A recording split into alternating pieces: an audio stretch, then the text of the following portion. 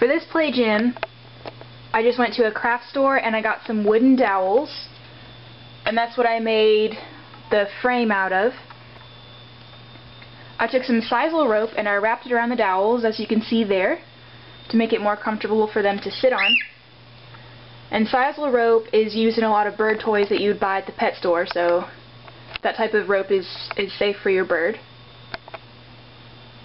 And then this ladder is just a ladder that I bought in the toy section at the pet store.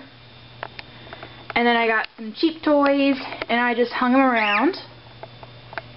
And they've got a swing there that they usually don't use, but they play with it anyway.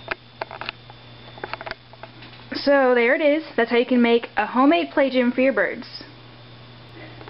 A play gym is a really good way to take your bird somewhere around the house and they can have somewhere to play and sit on, because it's always good to get your bird away from their cage every once in a while so they can get used to new situations. So that's all I have for today. I hope you guys enjoyed this video, and I'll see you next time.